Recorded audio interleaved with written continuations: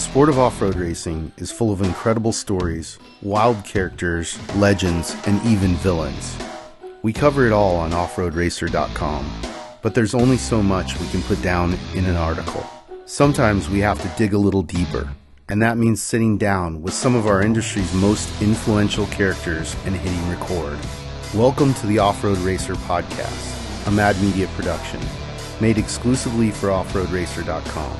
Each month, we'll go beyond the dirt into the homes, shops, and lives of the most interesting and game-changing icons of our sport. You'll hear about their history, success, failure, and everything in between as we pull back the curtain and reveal the stories of their lives.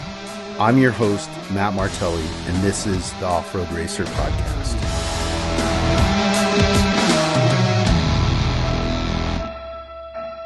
I'm Matt Martelli here with Off-Road Racer Podcast. I'm here with Cayden MacCachren. What's up, Cayden? How are you? Yeah, great to be here. A little bit of a new podcast starting up here, and it's about something I love the most, off-road racing. So it's cool, and it's such an honor to be here and get one of those episodes wrapped up. Yeah, I mean, it's pretty easy to talk about off-road with off-road people, right?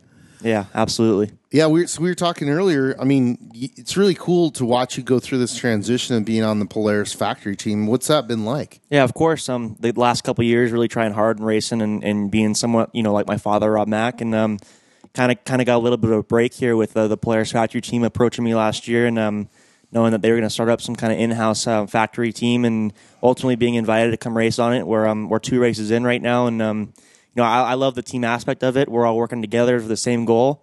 Got a lot of great minds a part of it, and we've had and seen a lot of success out of it. So I'm stoked to be a part of it. Being a little kid growing up, always seeing the moto and the supercross stuff, the factory teams, the big names and stuff, and being a part of it now is super cool. Yeah, it's got to be fun. I mean, what was that like when they gave you the call? Was that like pretty good feeling? Yeah, there's a little bit it had happened over quite a couple months. It wasn't just pick up the phone and somebody was asking me to be a part of the team. So I had known it was going to probably happen for a while, but ultimately putting it together, and actually the real first time it kind of sunk in was going to the race shop in Vista, probably maybe in the beginning of February or so, and walking in and seeing the guys working on the cars, and the logos on the wall and everything, and it's like, dang, I feel legit now. I'm not just a kid racing out of his garage. I'm actually part of something bigger than me. Yeah, I think it's really cool, especially because the path they chose to choose younger racers, right? Yeah. Talk about some of the other guys that are racing with you. You've got Hager, yeah, right? He's a savage, yeah. Right? Who else is on the team? Austin Weiland and Brock Hager both are on the team with me. Both guys have, maybe a little bit of a different outlook on the racing and have come from different backgrounds racing. Brock's raced, since he was in the womb, probably. Yeah. I always say he can wheel a shopping cart. His driving skills are phenomenal. And then Austin, he's his family's been a part of it for a long time. He knows how to do it. He's a little bit more like me, where we got into it because of our fathers and family. And he's figured out how to do it by hard work and determination and trying to always make you or the car or the team, all that stuff better. So, all these minds, us three thinking for the same goal has been pretty cool. Yeah, that's got to be cool, especially when you're still in the phase in your career where you've got a lot to learn. I imagine being surrounded by other people who are pushing, gives you an advantage. Yeah, absolutely. You always hear it, again, back to the Supercross motocross teams, the number one person you want to beat is your teammate, and that's the same thing with this. Those guys are in the exact same car as me, and they have the exact same capabilities of winning as me for the most part, so it's always hard to try to, find what's going to put you ahead of the next guy, and, that's what we've been working to. Along with that, working together and pre-running together and talking about logistics and pitting and a race strategy together. You're really putting, instead of just your one mind thinking about it, you got 3 minds with maybe 3 different outlooks on it, all coming together for, the same result, which is to win races. Yeah, it's cool. And you're 2 for 2 in races, right? You guys have won 2 races. Yeah, of course, with Craig Scanlon, the team principal, winning the San Felipe. Me and him had a great battle most of the day, culminating to the last about 20 miles or so. We had some issues, and he was able to take the win. Obviously I'm bitter. I want to win, but if there's any other person I wanted to win, it would be Craig. He's raced for a long time, put a lot of effort into it. He's a guy that doesn't come from a family of racing. He figured out how to do it on his own with the team, and seen some success over the last couple of years of racing. And for him to win San Felipe was pretty awesome, and really legitimized our team. And then we went to the Baja 500, and Brock Hager, who we just talked about, won that race by a pretty good margin. And there it goes again. We're off to the races. Got 2 more races this year, and we're hoping to do the same. Hopefully I can win both of them. I love talking about those guys winning, but I want to win myself. Yeah, talk about that a little bit. So, you've got the 400 and the 1,000 coming up. What's your plan with those? Yeah, the 400. A couple months here, we're going to head back down to Baja already, and I always want to go win, and a part of that comes with putting the pieces together and such. So that's the plan for both these races, is to go win. Obviously, there's a lot of other things that have to happen. The number one goal for me is for all the team to have success. And yes, again, I want to win, right, but I want the team to have success. And I see all the hard work that people behind the scenes that aren't getting the headlines and stuff are doing, and they're putting their lives and souls into making this race team work. And I want to do it for those guys and make sure that as a team we have great results and hopefully come out with a year-end championship for them. And just keep trying. And they're putting their heart into it. I want to put mine into it and have success. Yeah, you guys have some really knowledgeable people involved in the program. I know Ryan Thomas is there as team manager, and then one of my favorite guys in the business, Johnny Nelson. Yeah. Who previously co-drove with BJ Baldwin, and him and I have spent some time together. So, what's that like, having that level of people working with you and experience? Yeah, of course. Like, starting from the top, we have Craig and Travis Clark. And both those guys in their own right know what they're doing. Travis is a marketing media mastermind and has brought a lot of eyes and stuff to our sport. Craig, again, he's been a part of big companies and brought them from a lower level up to the top. And then working our way down, we have a guy named Adam Arsenault who worked with Andy, and he's actually a Marine vet, and he does a lot of our planning and race operations and stuff, and he's fully into it.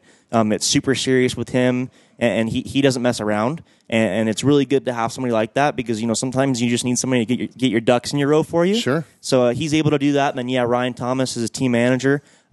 So many years competing in Baja, actually living in Baja Sur for a long time. The legacy his family has in Baja, and then we have 4 mechanics working for us, and all those guys in their own right have put the time in and really, really, really want to win. So it's cool to having this big team behind us and to push us forward. Do you feel like, because, obviously you're Rob Mack's son, like, do you feel like there's a lot of pressure on you to win? Yeah, again, a lot of people have asked me that question, and to me, when people ask, you feel pressure because Rob's your dad, and it's like, no, not pressure at all. He's my dad, and it's probably, I always say he's no different than anybody else's dad. He's just my dad. Again, yes, he's Rob Mack, and he's a lot of, legacy and wins and such in the sport. And I want to be like him, and it's great to have somebody to lean back on. But the pressure, not so much. I like to think of it as I'm me, and I want to go win every race. And I feel like I've done enough to set myself apart from just being Rob's son. Which has been awesome for me. I have no problem with being Rob's son, and is what it is. I love being his son. He's an awesome dad, and I just always want to make sure that together we can do the best for ourselves, and kind of shoot ideas off each other and such to be able to both succeed. Yeah, no, that's rad. I mean, it doesn't seem like in all the times we've talked, like you feel like there's some sort of like overlying pressure. You seem pretty relaxed, like what you're capable of, and really, it's at this point in your career, it's just about learning and again, following through, and of course, getting wins, which you've already stacked a few. Yeah, of course. Yeah, I didn't really start off-road racing when I was a kid, like most people. I started at the beginning of 2019, and a lot of people ask me that too. Is why didn't you start racing when you were 7? Obviously, you were born into it, or with my dad and even my grandpa racing, and it just didn't seem like it was the right decision. And my dad, again, with all the knowledge and stuff he has of this sport, I think he made the right choice. Getting me in a little later when I understood the consequences and the work that goes into racing and such. I think that's been a big part of the success I've had is not getting into it super early and always expecting somebody else to do it for me or anything, because obviously when you're younger you can't you can't drive the car to the races. You can't really prep the car that well. And now, starting in 2019, I did all that stuff myself. I prepped the car. The logistics for it, registering for races, all these things. And that was awesome to me because I was able to stand on top of the podium and know that like most of that work came from me. Obviously, there was huge support from my father and other people to help me get there. But on the other side of that, when stuff broke, which luckily we didn't have very often, it was on me. I couldn't blame nobody. It was nobody's fault but my own. And I kind of thrived off that, knowing that when the result sheet came out and my name was at the top, it was of a lot of my doing, which is always pretty awesome to me. Yeah, that must too like drive you to do more and propel you forward. Yeah, absolutely. Always trying to do better, always trying to win more, and all those things. But yeah, it's been a good ride so far, and I'm obviously nowhere near over. 21 years old, and I feel like we've done some pretty cool things in this sport. So I want to keep racing until the day I die. Nice. Yeah, it's interesting, the father and son dynamic. I think a lot of times, like, and I talked to your dad about this. Like, some fathers are like hesitant to really push their kids into what they love, right? Because they don't want the kid to resist and be like, "Yeah, that's lame. I want to go play basketball," right? Yeah. So I think I think Rob just was like, let him find his way. Yeah. If he figures this out and this is also what he loves, then great, right? But if he's gonna, play basketball and that's gonna be what he's into, cool, I'll support that. I do, though. It's funny because like I jab at him like, yeah, but you're relieved that he loves off-road, right? And he's like, well, yeah, of course, right? Because it's cool, like, it's cool to see you guys too, at whether it's Baja or at the California 300, working together, and working with each other, and you have this common interest, which is off-road racing. Yeah, obviously he's done it for a living all his life, so he's seen the good and the bad of it, and I think that comes to play part in the whole trying to get me into it. He's seen there's good and obviously there's bad, and there's you tend to focus on the bad. Maybe he was a little bit of scared of me getting into the sport and wanting to be just like him, because he was obviously the sport's done so much for our family, him and me. And the branches and stuff that come off our family, but he's seen the bad things that come from trying to make your name in the sport, and maybe he didn't really want me to do that as much, and just wanted it to be my decision. Maybe so I couldn't blame him at it, which I have no regrets for. But yeah, I kind of just took grasp of it and ran with it, and it never really crossed my mind like one day, hey, I'm going to start racing now. It wasn't really like that. It kind of just ended up being like, oh, I started racing and here we are, and just keep going and try to keep winning races. Yeah, no, that's really cool. Racing against your dad is something that 90% of the racers in the world will never get. I've accomplished everything I wanted to do, and now he's just like taking the reins. I want to be remembered for being a huge part of short course, not just racing, keeping it alive, helping it grow. If it comes down to the last weekend and I'm in it, the boys better watch out. I mean, at this point in your career, what's been kind of your favorite race or favorite moment?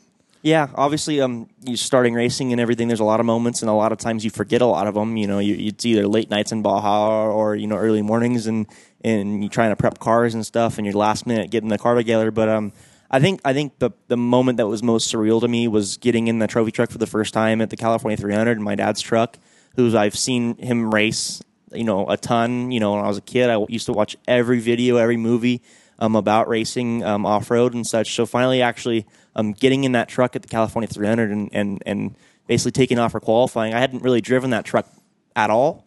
A little bit here and there, but not hard, not to go for a result or anything. So getting in that truck at the California 300, which is actually ironic, my dad was riding with me for qualifying, and I'm sitting there with someone who I look up to, and in something that I look up to, an unlimited truck, and now the green flag goes, and it's go time, and I'm racing in the highest level of our sport. At I was 20 years old at the time, and you flash back 7 years before that when I was say 13, and I could never see myself doing that. I would have never told you I wouldn't even told you I would go to Baja in my life. It just didn't seem like it was something that was it was out of reach. Kind of, it seemed like for whatever reason, you're young, you don't understand things, and now I can see that it was much more in reach than I ever thought. But it's pretty surreal doing that and going to Laughlin in the truck and winning Laughlin. Even partnering with Serapis, that was a big thing. Growing up, seeing my dad race the Corona truck for Steve, and when I was 11, 12, and Steve calling me and asking me to race that truck with Coors Light on the side, like that's pretty cool. That's cool, and even the whole family, the Serapis family. I was again back when my dad was racing that truck. Christian and Brett, his boys, Steve's sons, were racing, and I looked up to them. They were in Trophy Light, about to step into a limited truck at that time, and started dominating a limited truck. And I never saw myself being that guy, and here we are, and I've done it. So I guess every time I think of that, it kind of sinks in more and more. And I can't wait to look back in 40 or 50 years and really think of how big that moment was in my life. But yeah, getting in that truck for a California 300 with my dad next to me. Like, I would have never told you that would have happened in my life, and it did, and it actually paid off, and we did pretty good. Yeah, well, you won your class. Yeah. And almost really took the overall. It was close, you know. But it was cool. It was cool for me to see that. Again, it's like this thing of like, when you are part of a culture, you want to see these legacies come to fruition, right? And obviously your dad's the GOAT, right? Yeah. Like, he quit today, and nobody's ever going to catch his up with his amount of wins, and he's far from done, which is cool. Yeah, yeah. No, what are you looking forward to the most? In racing, doing. Obviously, you have some UTV racing coming up. There's probably going to be some opportunity for you to get back into a trophy truck periodically. What are you looking to the most? I was actually kind of thinking about this question the other day, just in my mind all day, just constantly thinking and rambling things back to myself in my head, like, what's next for me? And I don't think like that. I think I kind of go day by day and just kind of, cruise through it and take opportunities when they're around and always be available to those opportunities. But, my answer to that question would be I'm really happy to be a part of the Polaris team, and I look at it as what Polaris and the UTV game industry has done for our sport. I think that's brought a ton of people that have never been in the dirt. Right. They see their buddy or their neighbor across the street with a Polaris in their front yard. Oh, what's that? Oh, you guys go to the dunes or the desert? Well, we're going to do that. Not all of a sudden, now they're in Baja chasing or they're racing. So that's done huge. That's been pretty impactful on me, is making sure that I really want to be a part of the continuous growth of UTVs and, getting people that don't know about our sport, paying attention to our sport, into our sport, or just fans of our sport. I think that's huge, and that's something that's bigger than me. Yeah. I'd like to be a part of that. So yeah, people ask me, when are you going to be in a trophy truck? It's like, do I really want to do that? I think the UTV stuff's pretty cool and growing and stuff. So yeah, look, cool. Number one, there's no rush, right? Number two is like, I think it's very important to have young people like you have success in UTVs. To show everybody else, right, like what's possible, but also, man, like how fun they are per dollar. Not everybody can afford to go trophy truck racing, but these UTVs, are very, very affordable. And even if you're not racing for a play vehicle, dude, trust me, I don't think anybody who ever buys a UTV walks away and goes, yeah, that wasn't very fun. You know what I mean? It's like the opposite of like, okay, they usually go off the deep end and, start upgrading it and, buying more cars and adding more horsepower and all that kind of stuff. So, I agree with you. I think UTVs are going to continue to be, if not the most important class, one of the most important classes for a long time. Yeah, I think a little bit of that is also the capability of these platforms that they're building. Like, they're able to go anywhere in the world. When we're pre-running, me and Brock are pre-running and stuff, he's got some UTV experience and stuff, but he's got a lot of truck experience pre-running, and you're not in UTVs, you're able to make lines, go up any mountain you want. We see these UTVs racing at King of the Hammers. They're inching closer and closer to being able to compete with the limited 4400s, and that's not very far off of something that you can go buy at a dealership, and that's amazing to me, and that's really the pathway that I see this sport going. Obviously, there's the high-dollar trophy trucks and stuff, but the UTVs are something that's going to continue to grow and across seas and all around the world for a very long time. Nice. Yeah, I agree. I think, to me, I look at it, and it's a giant gift / tool that we have to bring new people into our sport and culture, and and just get them stoked on the entire experience. No, it's really cool. Besides that, what else are you looking forward to? We were talking earlier, and it was like, this year with the Polaris team, you're only obligated to do 4 races, right? Right. So are you, I think you mentioned you starting to pick up some races in between because you're a little bored. Yeah, I'm used to the last couple of years of racing. I used to race, twice a month normally, or around there. So obviously only racing 4 times a year, that seems like not a lot. There's a lot of testing and a lot of other things that go along with that with the Polaris team. But yeah, I'm always, my motto was, I think back in 2021, in the beginning, I was like, I need to race more. I need to get more seat time, and I didn't care if it was riding or driving. So I ended up getting a phone call from Daniel Foltz, who had a guy named Brent Fox, who had a brand new 6100 truck getting built, and he needed a co-rider. So he's like, I don't really want to co-ride. I don't know if that's be very comfortable with that, but I ended up just saying yes, and that transmitted into ultimately, being in a truck and racing things that I used to dream about, and that's kind of been my motto a little bit, is just say yes and go with the opportunities and make the opportunities happen. But never be afraid to say yes to anything. Almost, we go explore, go see other races. We went to Sonora a couple months ago, and that's a whole other ball game pretty cool. For off road. Yeah, it was pretty cool. It was very different, And I've been to Dakar and a bunch of other events as well, similar. But it was pretty cool to see all the differences. Yeah. Now, of course, and nowadays we have so many Americans. Between Seth, AJ and Mitchie and Ricky, these guys are going over there, and they're not just going over there to race. They're going over there to win. And going to Sonora, I've never been to Dakar or nothing like that. We're all over here in the Western United States, all off road heads or whatever. We're huge fans of off road.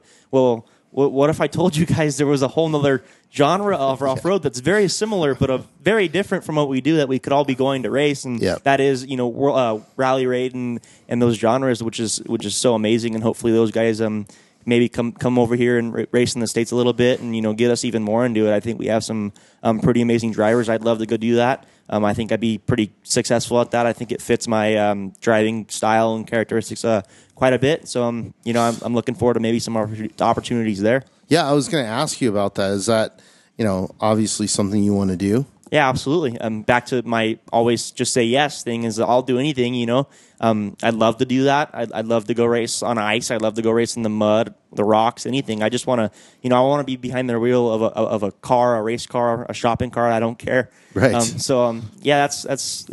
honestly a little bit of a goal right now, is trying to get overseas. And I think a lot of people have that same goal at mine. So it's going to be very difficult, but just focusing on making sure I put my best foot forward and trying to get myself in a place to where I'm able to do that maybe. Yeah, it's really cool. I mean, we have so much young talent here right now because of UTVs that it's crazy. And, I had this experience a couple of years ago in Dakar where, Seth and a few of the other guys, Mitch Guthrie, you went over and they were, fast. Yeah. And some of the OG competitors, Cyril Dupre and, the whole group of guys who've won not just once but multiple times were kind of like, all right, here comes these kids, and I'm like, yeah, and there's dozens of them, really that are very talented. Yeah, I think it's time for the Team America thing. I know with Polaris Factory, there's no current discussion of Dakar, but I'm sure that that's the thing that they're looking at and going, okay, as this program becomes more successful in the U.S., how do we then take that asset and go to Dakar, go to some of these other rally raids, and and beat up on the competition? Yeah, absolutely. The world aspect of it. I'm from Las Vegas. There's culture here, but there's no culture like Saudi Arabia or anything in Europe. I've never been to Europe, but the amount of untapped land or cultures that I haven't seen or haven't experienced it, I want to go see that stuff, and that's a pretty good avenue to go be able to see that stuff and learn about other countries, other cultures, other people, and such. So I'm looking forward to that, and hopefully we can make that happen in a couple years. I think it's going to happen because, again, like I look at the investment that Polaris has made, and I'm like, okay, this would be obvious to then take this group of young, talented drivers and then go apply it to other disciplines, right? So, I'm excited for that. Again, it's like, obviously I'm an American, and ever since, both Casey Curry and, our boy on the bike, went over there and won it, that's really made people realize that Americans can come and win that. And especially if we can get some factories to support it. And I really don't care if it's a Hilux or one of the big cars, or UTVs. I want to see more American talent go that way and show the world what we're capable of. Give them a little spanking, little punch in the eye or whatever, right? But no, that's really cool. Yeah. And it's also like one of those things I feel generationally that, like, when you look at your dad's career, I kind of feel weird that nobody offered him that. You know what I mean? It's like those dots weren't connected for whatever reason. And now I look at it and I'm like, I think that that's going to become more and more of an opportunity for young American drivers is to go compete in Rally Raid and in Dakar. So I'm excited about watching that unfold. Yeah, I think a little bit of it is if we were having the same conversation 20 years ago, there'd be people wondering what the heck's Dakar. So now, again, with those guys, those Americans that have come from over here and gone over there and had great success, AJ won 2 in a row. That's amazing, and that's really opened the eyes to these American guys and what we can do. And I love, we're competitors over here on this side of the planet, but, coming together and banding together and making like a Team USA or really having, to go, spank the other countries and stuff would be pretty awesome. Yeah, I agree. I mean, AJ in particular, he's won 2, so when you start putting that knowledge together and also, like, the other thing that's weird to me about Dakar is, like, there's a pretty big disparity in times between the large vehicles and the UTVs, but that's being fluffed by, not penalties, but like restrictions and all that kind of stuff. So, in actuality, when you like step back and look at it, like the deepest pool of competitors is in UTVs. The most support's in still probably in UTVs as well. So it's interesting. It's going to be interesting to see, how the future plays out. I'm also interested to see talent from other countries. You have all this extreme E stuff going on, which is really cool. And they've brought some people up that I'm like, I didn't know who that person was, and I'm Googling them now, and I'm like, oh man, that woman's a badass, or that guy's a badass. I didn't even know about this person. So I love that international exchange of talent, ideas, whatever. I just think the Extreme E guys need to listen to us a little bit more about building race cars, because we can build them something that's a little bit tougher. But it's still really cool. Absolutely. Yeah, no. That's even another avenue, that I'd love to go is obviously anything, but that Extreme E stuff really seems like it's taken off. Huge names backing that, Nico Rosberg and Lewis Hamilton, I believe, both have a team, which is, amazing. Those are some of the highest names that motorsports have ever really seen. Yeah. And those guys are investing in it. So, to be a part of that would be pretty cool. And now we have RJ over there and Amanda Sorensen, both, from, Amanda's from Vegas. Right out of the gate. RJ's from SoCal. These are our hometown guys and girls that are over there, killing it. They're doing pretty good. Yeah, right out of the gate they do good, right? Yeah. I think that shocked everybody. Yeah, probably. I think that everybody was like, whoa, hold on a second, right? Because, Europe has a hierarchy of motorsports, right? And so, when we throw, an RJ Anderson into the middle of it, they're like, whoa. You can't have him beat this guy who's a legend. Yeah. It's like, well, yes, you can. He's got the talent. It's just a matter of lining up the vehicle and the opportunity. So, it's cool. I dig it. I love, the fact that both him and Amanda are getting the opportunity to, get some international eyeballs on them. I think it's going to do nothing but help them in their career going forward. Absolutely. Yeah, no, that's definitely something I'd love to do, and even just go over there and watch a race. Fox has some good involvement there, so maybe there's an opportunity to get over there with those guys and just go check it out. We'll carry some shocks over. Yeah, I'm in. I'll put them in my carry-on. Exactly. I don't care, I'll walk right in. They're like, sir, you can't get through security with this. Yeah. Right? Looks a little suspicious, maybe. Yeah, it looks like a bomb. Maybe. Right? I wasn't going to say it, but yeah, maybe. No, it's all good. No, I think it's really cool, and yeah. So Mitch, why is this bike so drippy? It's our 23 race bike. We can start up front, work our way to the back. Bones can tell you about the suspension. The rear shock is one of the most critical parts of the bike. Pegs with the titanium mounts. Kashima coating here. Anti-gravity lightweight battery. Young's modulus. Horse and a half. Works Chassis Lab. More tie than a space shuttle. Really? I might need that repeated. This thing slaps. Slaps. Oh, you should have told me that earlier. To your point, Fox's involvement in that program now is really cool because that's shock technology that was born here in Southern California and Nevada, and it's good. But for me personally, I dig it because it's John Marking's legacy, right? And he's no longer with us, but his legacy is, right. Yeah. And it's cool to see that go over the pond and get put on those vehicles. And right away, the difference in the performance of the vehicles was pretty drastic. Yeah. So it was pretty cool.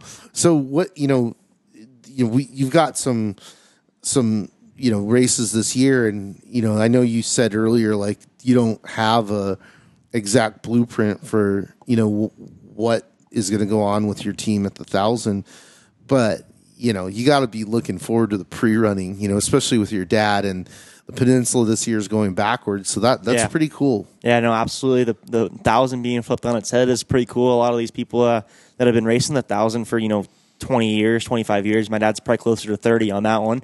It's backwards. It's similar, but obviously it's south to north instead of north to south. That's going to give some guys an advantage that don't normally have them. Yeah. They normally are used to these guys that have been racing for a long time, knowing what to do and how to do it. It's similar, but it'll be a little bit different than it. Yeah, obviously, I haven't got the pre-run Baja Sur very much at all. I've raced down there, but I haven't been pre-running very much down there. So I'm stoked to get down there, see the new towns and stuff that I haven't seen that my dad's been going down to for 30 years or so. He probably knows some people in every town. I'm sure people know him. Oh, so, for sure they do. And I love Baja Sur, and like the terrain there is just badass, and also visually it's beautiful. So like you're going through, cactus forests, as far as you can see, and just massive terrain changes over mountains and deserts and beaches and all that kind of stuff. And it's I love Northern Baja. It's our backyard, but Southern Baja is really special. So I'm 100%. Like, I actually may end up racing with the team, but regardless, I'm going to go pre-run. Absolutely. It's funny because like it's going to be weird running south to north, because normally you end in Cabo, or you end in La Paz, and it's warm and it's beautiful, and you're like you're in the moment. You spend a couple days down there, and then you're like looking at the temperatures in Southern California and Nevada, and you're like, it's cold up there. I don't want to go home, right? This time we'll be back up in Ensenada, and it'll be kind of like, wait, do we go south now to celebrate? So it's going to be interesting. I'm excited about it. And, I think to your point, the tactical advantage that people have had because they've run the Peninsula and they know the terrain, I think that's going to get turned on its head, because now it's backwards. And I don't know about you, but like when I run a track backwards, it's a different track. A little bit, yeah. I mean, I think I wouldn't say it's completely different. It's some people pre-run forwards and backwards just to see it. Not pre-run, but go run trails and stuff both ways. And I don't think it's going to be as different as everybody thinks. I still think Luke McMillan and Rob Mack are probably going to win.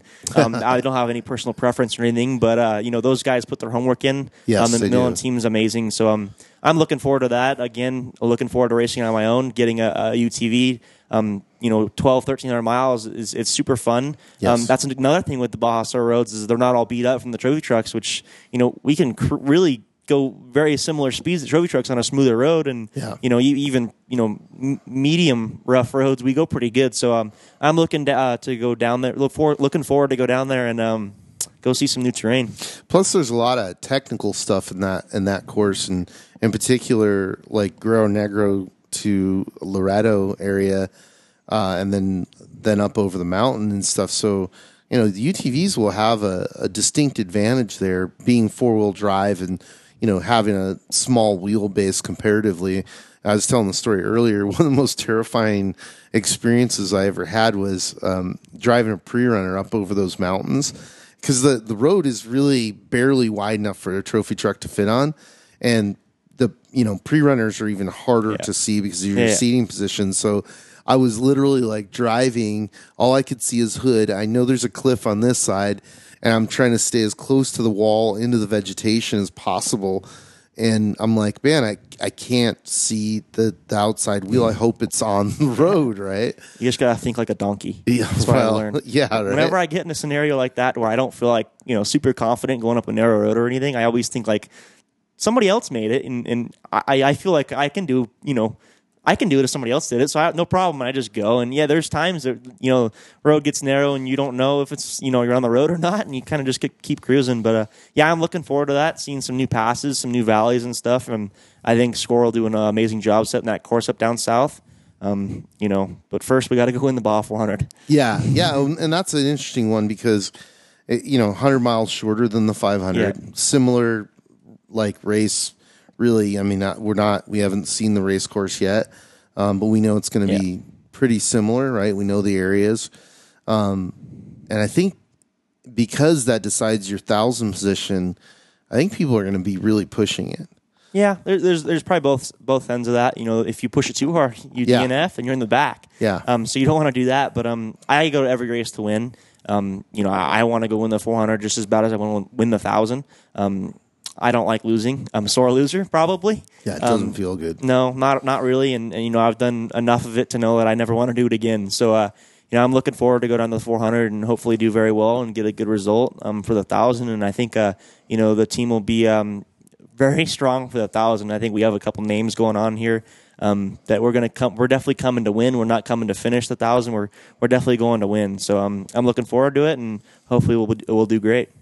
What when you think about where you're at in your race career, you kind of touched on this a little bit before.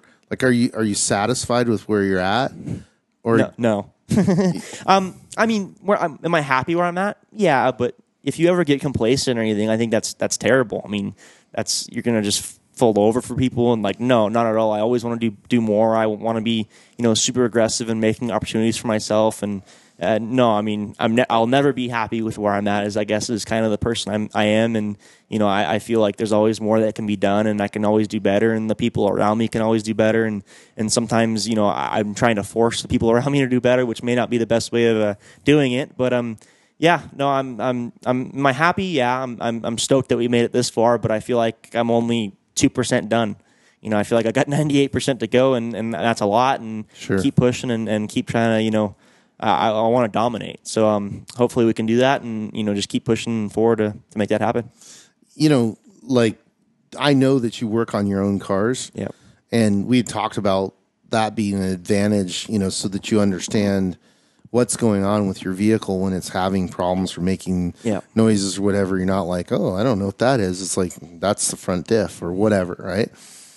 Was it hard for you to let go of that with the current Polaris team and be like, okay, these guys know what they're doing. They got it. I'm the driver now. Yeah, there was definitely a piece of that, in the beginning, I've very rarely when I race for other people, they would be prepping this stuff, and I just became accustomed to just letting it be and just going and trying to do my best. But with this team, it's so important to me that I have a great vehicle behind me that we're human. You have doubts and stuff that people are going to do not as good as job as you can do. But after San Felipe, I realized the guy I got prepping my car, Tyler Canfield. He has been working UTVs for a long time.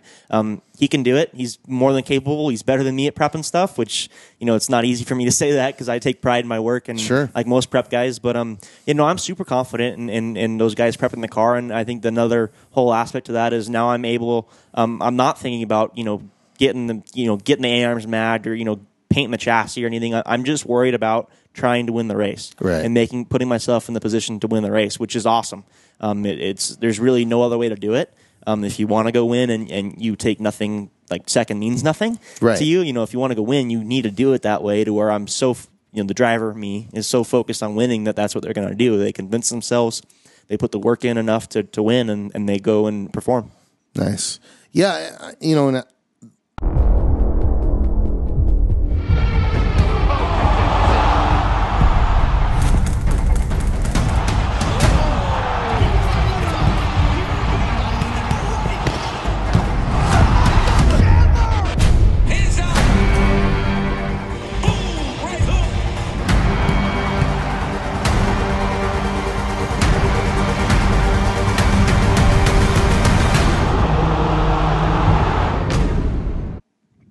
it's really cool that this guy that's prepping your car. Yeah. You said his name, right? Of course. And I'm interested to see that dynamic develop and become like a thing that we all talk about, right?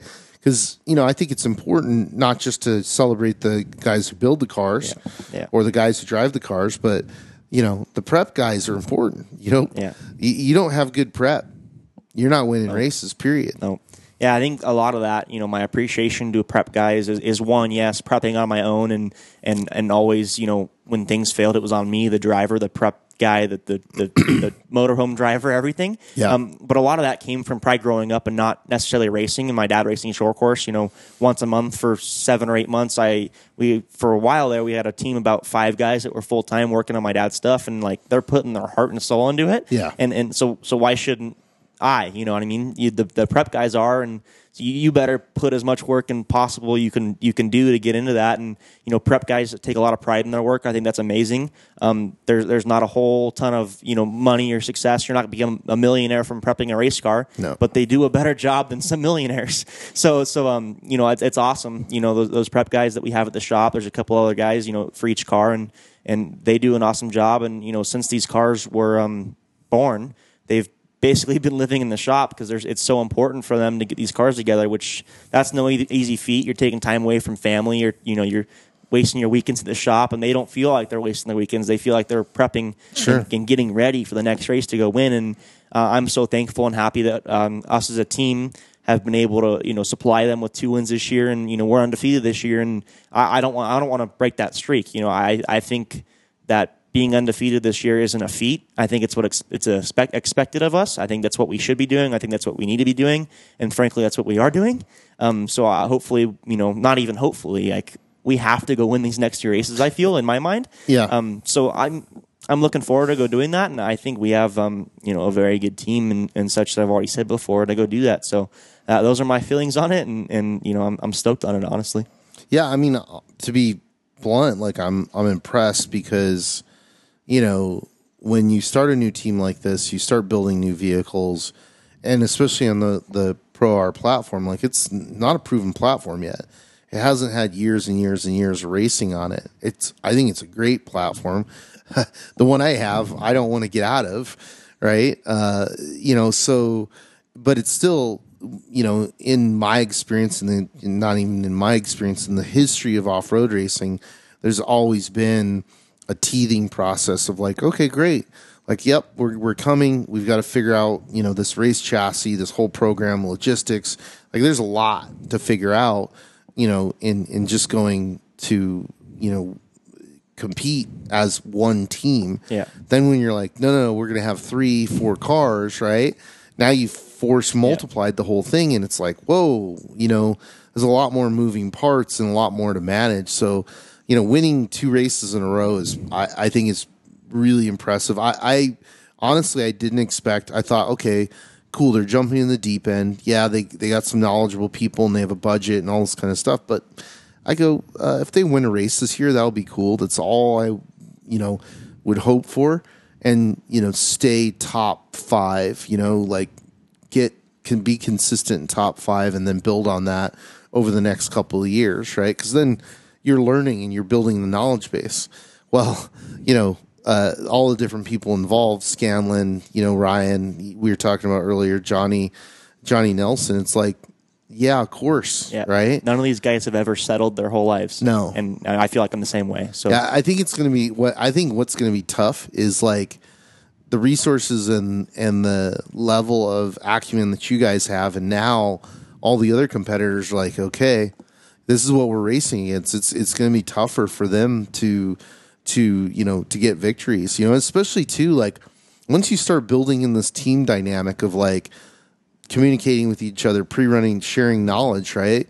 We see that in other motorsports where it's like, the guys who have really good teams, they're accelerating at a higher rate than, the single car teams, right? Yeah. No, I think back to your point about, if these guys come out and they top 5s, if they get, podiums and stuff, like that'll be great. And I think the reason why we've done so good is because we don't think like that. We all want to win. We all feel like we need to win. And all these guys that you name some of them, they've all basically made themselves win their whole lives.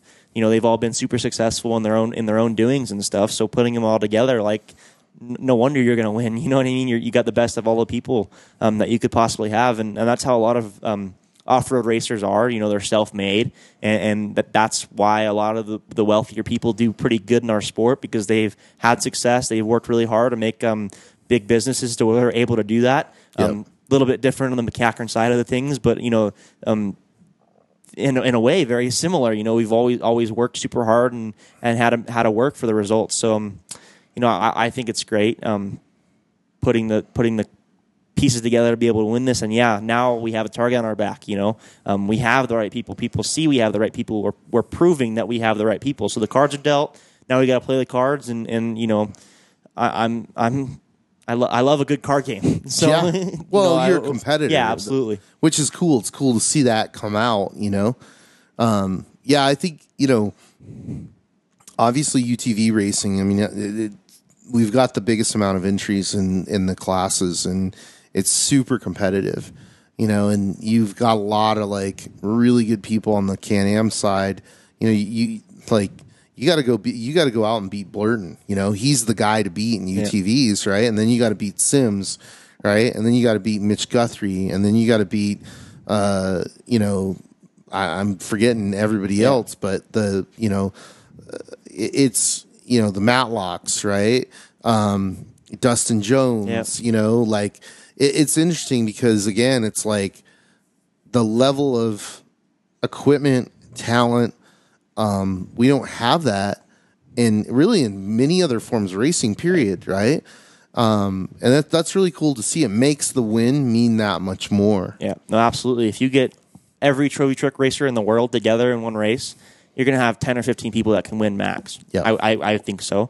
If you get every UTV racer in the world together and a desert racing go, you're going to have 30 people that can win. At least. So I think that's a pretty cool aspect, and I honestly haven't really thought about that till just now, which makes it feel even better when you do win. And those boys, Phil and Dustin Jones and Mitchie, they're all aiming for us just as much as anybody else. They want to beat us. I think we've established ourselves as a force to be reckoned with, and we're not gonna let those guys beat us. Hopefully anyway. Yeah. There's no hopefully in racing, but I'm stoked to be on this side of things. Let's just say that.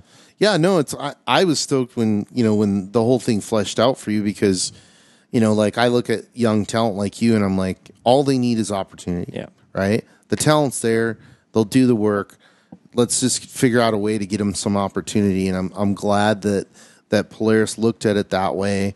Instead of just kind of phoning it in and saying, oh, we're just going to take the top guys, group them together, call it the Polaris, factory team. Yeah. So it was a different approach than I thought they would take, but I'm glad they did it, because it's given some drivers that didn't previously have the opportunity.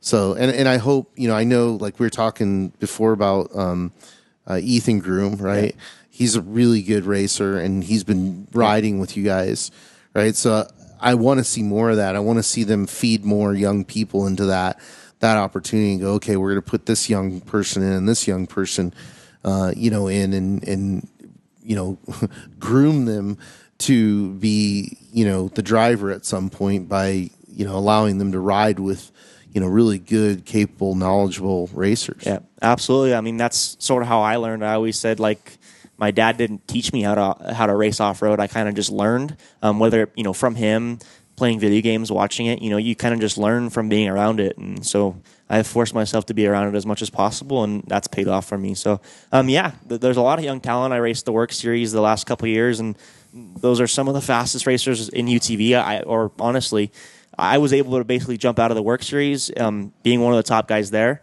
and jump into a trophy truck and qualify first at the California 300. So I think we definitely have, and there's guys that are very close to the same level as me in the Work Series that are amazing drivers. Again, there's a difference between the Grand Prix style off road racing that is works and such and desert, but there's a lot of kids that race that series and even short course back east and stuff that are probably better than some of the top trophy truck guys. Sure. and everything. So it'll be cool to see a lot of those kids come up, and just keep working on their craft and dedicating their heart to off road, just like we've all done.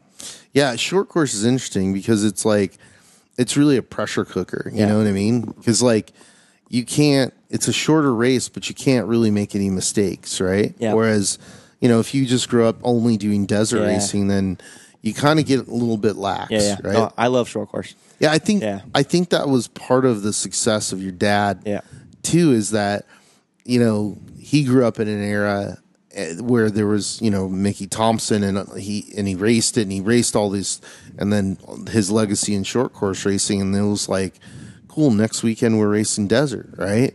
Talk about seat time. Yeah. You know what I mean? Yep. So I think that those skill sets do transfer over, and I like seeing the kids come out of works and get into the desert. I mean, when we started UTV World Championship, that was one of our goals, was to get to convert short course racers, because not that I want short course to go away in any ways. I think it's really important to our culture, but I also wanted to give them enough of a taste to where they're like, oh yeah, okay, 6 hours of racing? Yeah. That sounds pretty good compared to, 30 minutes or whatever the moto is in works, right?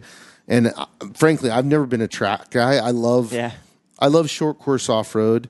I respect motocross. I respect, supercross. Supercross is the physicality of it is just bonkers, right? Yeah. I actually wish that those athletes were celebrated more in our culture, right?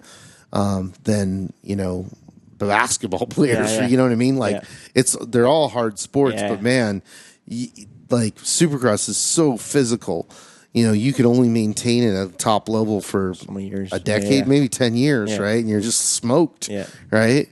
But it's it's interesting to see the evolution of short course and its effect on these kids coming out of that and going into desert racing. Obviously, I don't know, 10 years ago, short course was big. It was really important, and now that's faded, right? So now you have all these people going, one of them. Polvorde, right? Yeah. It was funny because I was just on this podcast with Battle Approved Motors podcast with Chris, and he did the Mod Kids movie series, and highlighted all those kids, and I just was looking at that. I'm like, of course he's fast. Look at where, you know what I mean? It's he was basically born into a car. They're like, oh, he was born, and then we taught him how to shift, and he's racing. You know what I mean? Yeah. So. All right, Chase, number 23, it's 2023, this championship's yours. Let's show these guys what's up. Easy, boys, it's not over yet. Big dog still gotta eat. Whatever you say, big dog. Seriously? These fools think I'm pride? They know the deal.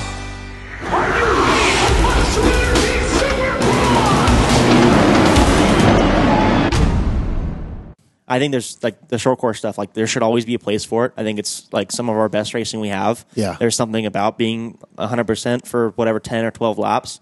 that's awesome. You know, the car setup piece of short course is amazing because it's so dependent on that, as long as well as a good driver and everything. But you know, I've always had a little bit of an asphyxiation or whatever you call it. I don't know if that's the word for it. No, that means to choke somebody. Yeah, right? I don't know what that is. Fixation, A right? fixation. Yeah, there you go. Thanks for the grammar No, lesson. no problem.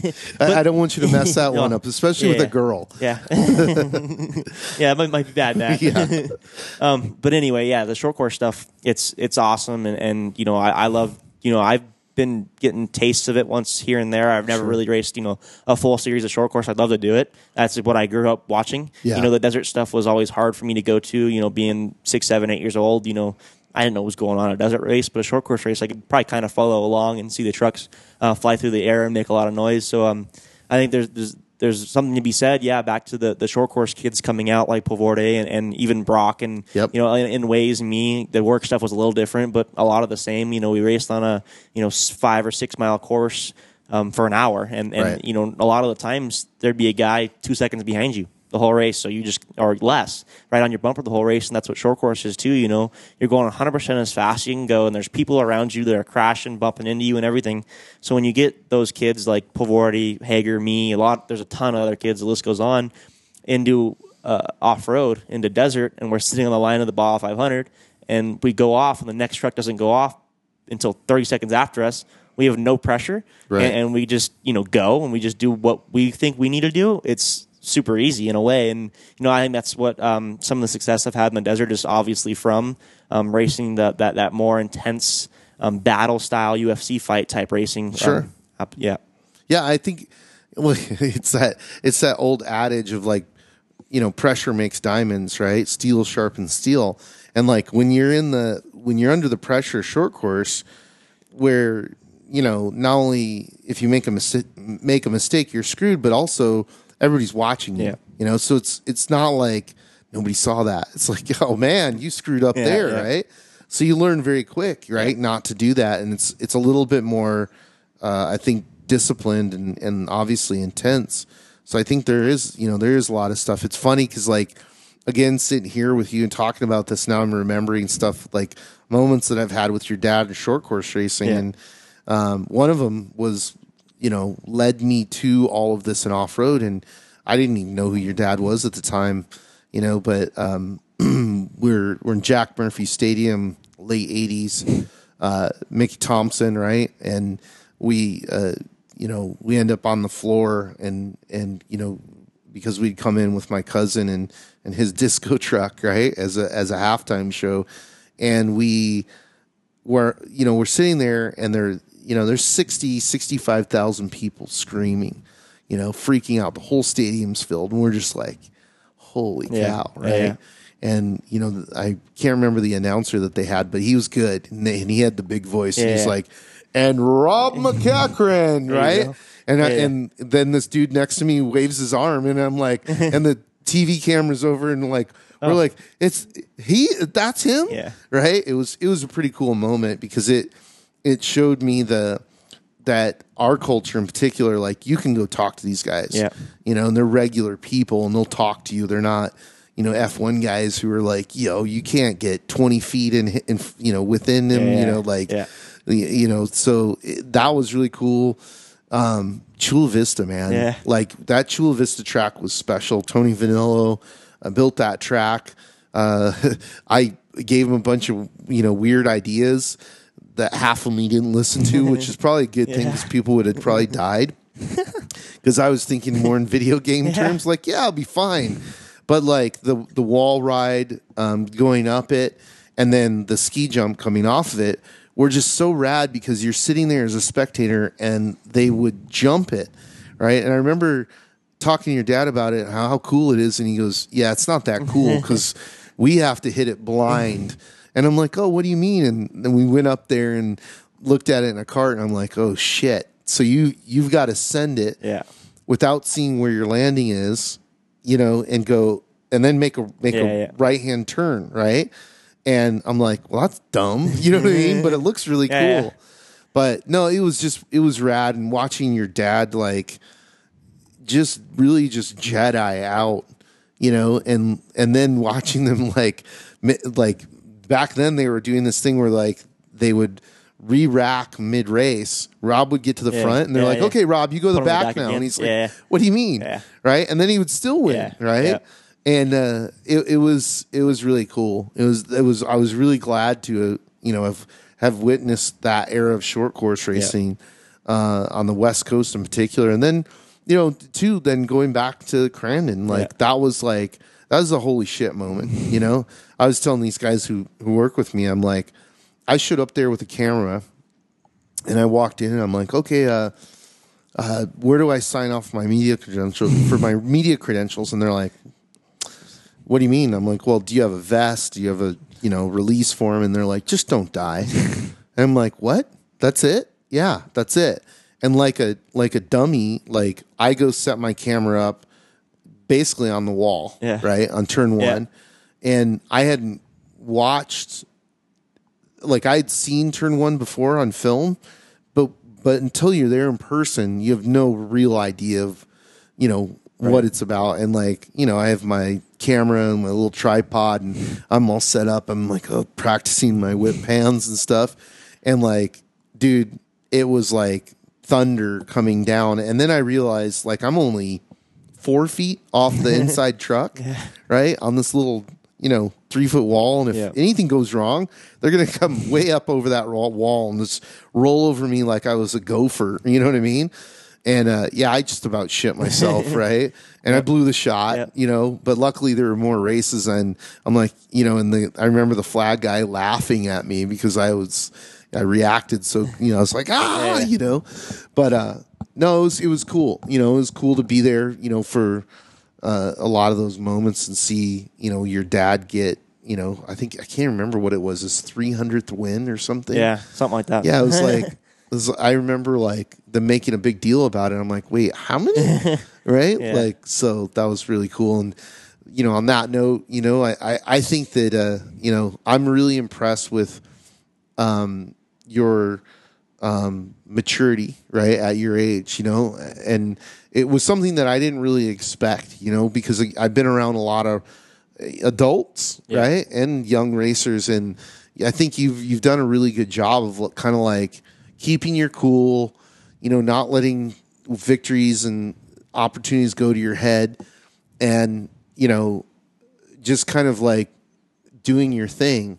So I have no doubt that you're going to have, if you continue in this fashion, you're going to have an incredibly successful career. So I'm looking forward to watching that unfold. Yep, I appreciate it, and thank you for having me here. And that's my plan. Keep going, keep pushing. Hopefully, I'll never be happy with winning a race. I want to win more races. I want to win the next one. I never want to lose. I want to do more than that. I want to help UTVs grow. I want to help younger people in our industry, drivers and little boys and little girls, help them get into the sport that I love, and continue to keep battling with these guys, and wage war with each other in the desert and in short course and stuff, and continue to battle, and hopefully be doing this for a really long time. And hopefully you'll see me all wrinkled up and 70, 80 years old, still trying to strap into an unlimited truck. So we'll be talking then maybe. Awesome. Well, I look forward to it. Thanks for coming, brother. Yep. Thank you. All right.